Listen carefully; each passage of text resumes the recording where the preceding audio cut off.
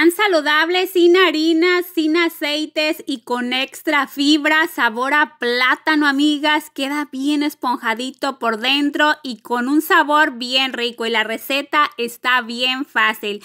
Por aquí, primer paso, vamos a pesar harina, 124 gramos de harina. También les voy a estar dejando las medidas en taza. Vamos a llevar a moler un poquitito, no tiene que quedar bien molida. Tiene que quedar un poquito quebradita, y yo les aconsejo que miren toda la receta para que sigan el paso a paso y les quede bien rico su pan. Así es más o menos como tiene que quedar. Agregamos un cuartito de cucharadita de bicarbonato o conocido como baking soda y media cucharada de polvo para hornear o royal.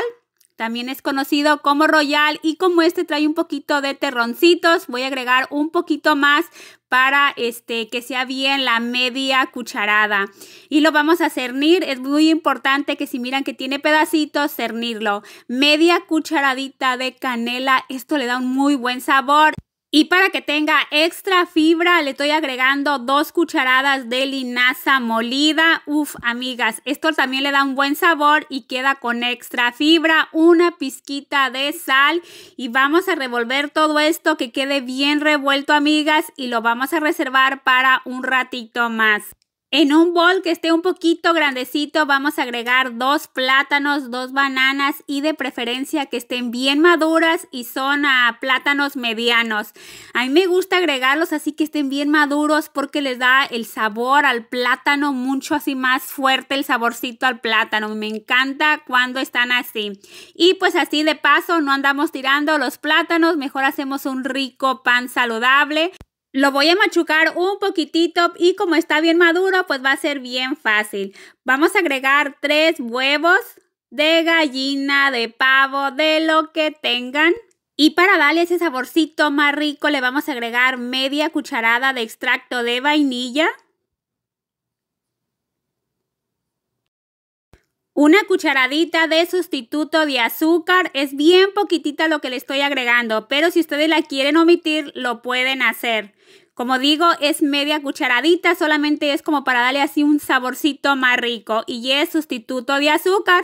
Revolvemos todo muy bien y miren, más o menos así es como nos tiene que quedar. Y recuerdan la avena que habíamos reservado. Ahora sí ya tenemos esto listo y hay que ir agregándosela en 3 partes y ir mezclando. Esto nos va a ayudar muy bien para que vaya absorbiendo muy bien los líquidos la avena, porque ya ven que la avena pues es un poquito durita.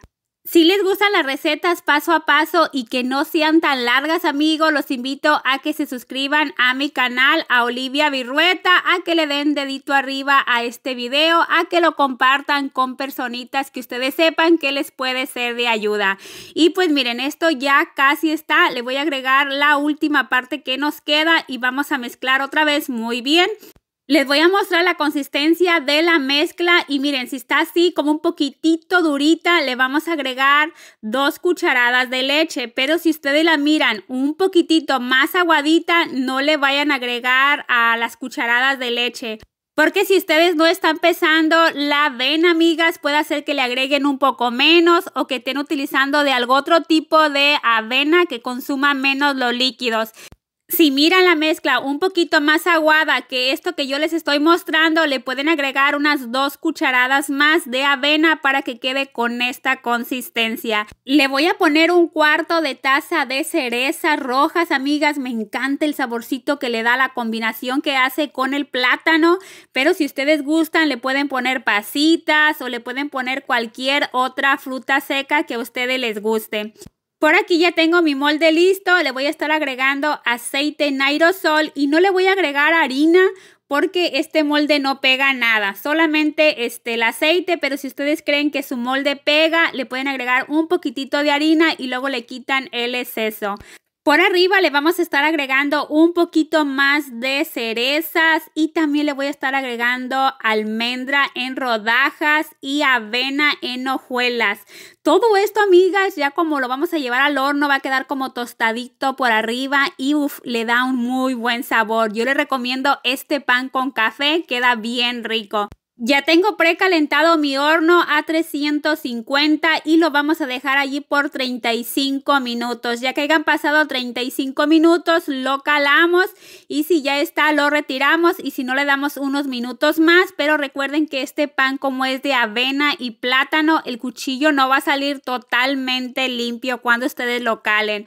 Y ahora sí, vamos a partir y miren, tiene que quedar así un poquito doradito por arriba. Eso nos indica que el pan ya está. Por dentro queda súper esponjadito, con un sabor bien rico. Yo espero que esta receta les haya sido de ayuda y ahora sí nos miramos. Hasta la próxima.